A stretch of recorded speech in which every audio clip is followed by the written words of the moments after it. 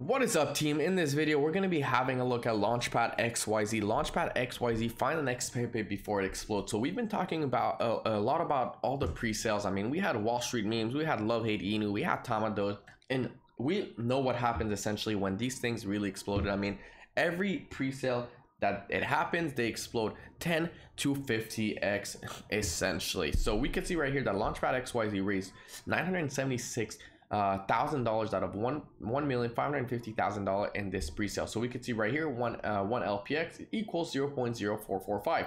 So it says right here, buy before the next price increases, and you can see the next price increase would essentially be 0.046, and we know every stage the price increase essentially. Now if you guys have any questions or anything on, or if you guys want to keep up with the updates, make sure you follow right here. There's the links. You got LinkedIn, you got Instagram, you got Twitter, and you got Telegram, which is mostly all the important updates that you need to essentially get. So you can see right here, it says find the next Pepe before it explodes. So we know a lot of people had no idea where the Pepe was coming from. They had no idea where the Wojak was coming from. They had no idea where all these cryptocurrency came from. And now you could essentially find it by investing in Launchpad XYZ. Now, before anything, guys, none of this is financial advice, so always do your own research and due diligence. Just because I'm buying doesn't mean you should be buying.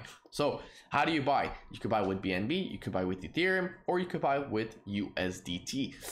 So right here, or credit card as well. Make sure that you guys have enough gas fees to essentially claim the tokens when the pre-sale is over, and you will not see your tokens on the website until the pre-sale is over. Okay, so once the pre-sale is over, that's when you will essentially be able to find the token, but as of right now you won't be able to find it. You will need to essentially wait. So that's about it. USDT is the same thing. If you are buying with BNB, you could obviously do it to essentially limit the gas fees, because we know gas fees can get quite high and quite hefty, pricey in this market. So you guys need to make sure not to essentially claim it on the BNB network. You're going to need to switch to the Ethereum network, because we know that the address on BNB and Ethereum is the same one if you are using the same account, and that's about it. So you can see right here, it's been features on Crypto News, Cointelegraph, Analytic Insight, News Direct, and Bitcoinist and Economic Times. So these are quite big news exchanges for crypto, and that's about it. So if we go right here, all of Web3 in one place. So you can see you got trading, you got Bitcoin, you got NFTs, you got a bunch of things, you got brands, you got a bunch of things that you could see on launchpad.xyz.